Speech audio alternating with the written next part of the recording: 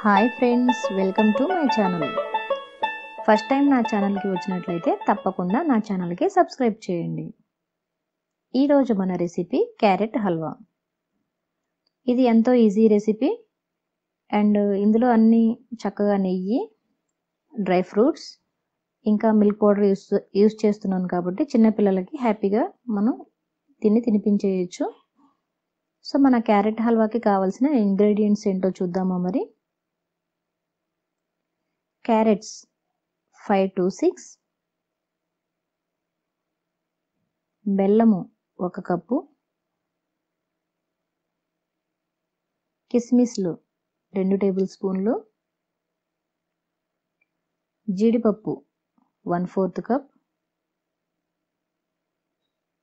Milk powder 3 table spoons, ఇలాచి 4, నెయ్యి 1/4 cup. So మనం ఎలా తయారు చేయాలో చూద్దామా మరి. ముందుగా క్యారెట్ని చక్కగా శుభ్రంగా కడిగి పీల్ చేసి ఈ విధంగా సన్నగా తురిమి పక్కన పెట్టుకోవాలి. నేను ఈ క్యారెట్ని పాలల్లో ఉడికించట్లేదు కాబట్టి సన్నగా ఉండే గ్రేటర్ని చూసి సన్నగా తురుముకొని పక్కన పెట్టుకున్నాను. ఇప్పుడు స్టవ్ పైన పాన్ పెట్టి 3 టేబుల్ స్పూన్ల నెయ్యి వేసి డ్రై ఫ్రూట్స్ అంటే జీడిపప్పు అందులో వేసి సిమ్లో పెట్టి వేయించుతున్నాను. ఈ విధంగా సిమ్లో పెట్టి వేయించడం వలన జీడిపప్పు క్రిస్పీగా వస్తుంది, ఇంకా మాడవు. మీన్స్ డ్రై ఫ్రూట్స్ తొందరగా వేగుతాయి కాబట్టి సిమ్లో పెట్టి వేయించుకోవాలి. ఇలా వేయించుకుంటే మనకి సరిపోయిన కలర్ వచ్చిన తర్వాత వాటిని తీసి పక్కన పెట్టుకోవచ్చు. సో ఈ విధంగా లైట్ గోల్డెన్ బ్రౌన్ కలర్ వచ్చిన తర్వాత తీసి పక్కన పెట్టుకున్నాను. ఇప్పుడు అదే పాన్లో కిస్మిస్లు కూడా వేసి వేయించి పక్కన పెట్టుకోవాలి. కిస్మిస్లు ఈ విధంగా పొంగినట్లుగా వచ్చినాయి కదా, అప్పుడు తీసి పక్కన పెట్టుకోవాలి. డ్రై ఫ్రూట్స్ హెల్త్కి చాలా మంచిది, చిన్నపిల్లలకి ఇవి ఎంతో మేలు చేస్తాయి.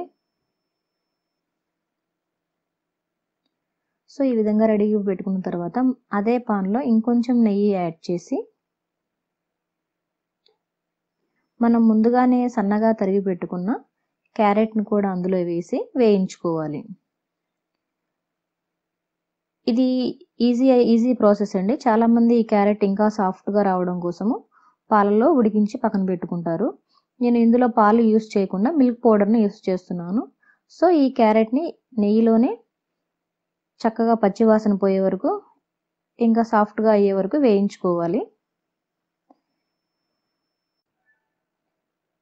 ఇలా ఫ్రై చేసుకునే తర్వాత ఎట్ ద సేమ్ టైం పక్కన ఇంకొక స్టవ్ మీద వేరొక గిన్నె పెట్టి దానిలో ముందుగానే తురిమి పెట్టుకున్న బెల్లాన్ని యాడ్ చేసి కొద్దిగా వాటర్ యాడ్ చేసి బాయిల్ చేయాలి. ఇలా ఈ విధంగా మధ్యలో కలుపుతూ బెల్లాన్ని కరిగించుకోవాలి. ఇటుపక్క స్టవ్ మీద ఉన్న క్యారెట్ తురుమును కూడా మధ్య మధ్యలో కలుపుతూ ఉండాలి, అంటే వేయించుతూ ఉండాలి. సో బెల్లం కరిగిన తర్వాత ఈ విధంగా బబుల్స్ అంటే లైట్ తీగ పాకం వచ్చిన తర్వాత ఈ బెల్లాన్ని మనం పక్క స్టవ్ మీద ఉన్న క్యారెట్ తురుములో ఈ విధంగా వడకట్టుకోవాలి. ఇలా వడకట్టడం వలన బెల్లంలో ఒక్కోసారి పీచులు ఇంకా ఒక్కోసారి రాళ్ళు కూడా వస్తాయి, వాటిని పక్కకు తీసేసినట్టు అవుతుంది. సో ఇప్పుడు ఈ బెల్లం పాకంలో క్యారెట్ ఇంకొంచెం సేపు ఉడికించుకోవాలి, ఒక 3 to 4 minutes. బెల్లం పాకం అంతా దగ్గరగా వచ్చేలా ఉడికించుకోవాలి. సో ఈ విధంగా దగ్గరగా వచ్చిన తర్వాత మనం ముందుగానే రెడీగా పెట్టుకున్న మిల్క్ పౌడర్ని ఇందులో యాడ్ చేసుకోవాలి. మిల్క్ పౌడర్ లేనట్లయితే పచ్చి కోవా కానీ కోయా కానీ మనకు బయట దొరుకుతుంది కదా, దాన్ని దీనిలో యాడ్ చేసుకోవచ్చు. ఒక 2 to 3 tables యాడ్ చేసుకోవచ్చు మన టేస్ట్ని బట్టి. ఇలా దీన్ని యాడ్ చేయటం వల్ల టేస్ట్ ఇంకొంచెం ఇంప్రూవ్ అవుతుంది. సో నా దగ్గర అయితే చక్కగా మిల్క్ పౌడర్ ఉంది, సో నేను మిల్క్ పౌడర్ని యాడ్ చేస్తున్నాను. ఇలా మిల్క్ పౌడర్ని యాడ్ చేయడం వల్ల చిన్నపిల్లలు ఇంకా ఇష్టంగా తింటారు.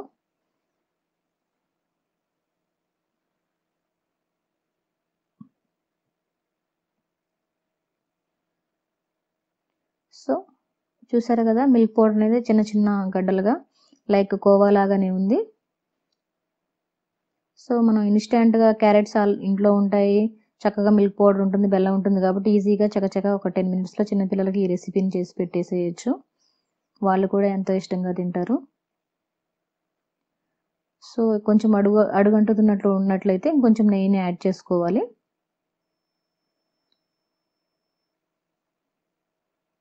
సో ఇప్పుడు మనం ఈ డ్రై ఫ్రూట్స్ని లైట్గా క్రష్ చేసుకోవాలి. ఇంకా చిన్నపిల్లలు ఉన్నట్లయితే చక్కగా గ్రైండ్ చేసి పౌడర్ లాగా కూడా యాడ్ చేసుకోవచ్చు. సో నేను లైట్గా క్రష్ చేసి వేస్తున్నాను ఈ జీడిపప్పుని. ఇలా వేయడం వలన మరి పెద్ద పెద్ద పప్పులుగా లేకుండా చిన్న చిన్నగా ఉండటం వల్ల చిన్నపిల్లలకి తినడానికి చాలా ఈజీగా ఉంటుంది.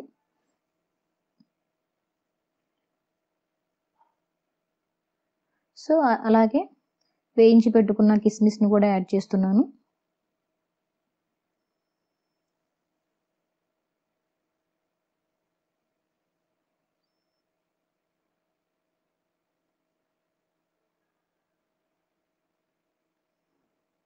ఆల్రెడీ ఇలాచి పౌడర్ని యాడ్ చేసేసాను కాబట్టి కావాలి అనుకుంటే ఇంకొంచెం నెయ్యి యాడ్ చేసి, నెయ్యి యాడ్ చేయడం వల్ల టేస్ట్ ఇంకొంచెం ఇంప్రూవ్ అవుతుంది.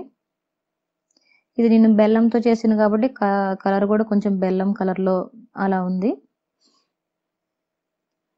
సో ఇలా డ్రై ఫ్రూట్స్ యాడ్ చేసిన తర్వాత స్టవ్ ఆఫ్ చేసి దీన్ని మనం బౌల్లో తీసుకోవాలి. సో మన hot carrot halwa is ready to eat. So దీన్ని చక్కగా మిల్క్ కూడా లేదు కాబట్టి, పాల పొడి కాబట్టి ఇది పాడవదు. సో మనం చక్కగా దీన్ని ఫ్రిడ్జ్లో పెట్టి 1 week వరకు చిన్నపిల్లలకి పెట్టేసుకోవచ్చు. నా వీడియో మీకు నచ్చినట్లయితే తప్పకుండా నా వీడియోకి కామెంట్ చేయండి, ఇంకా లైక్ చేయండి. Thank you for watching.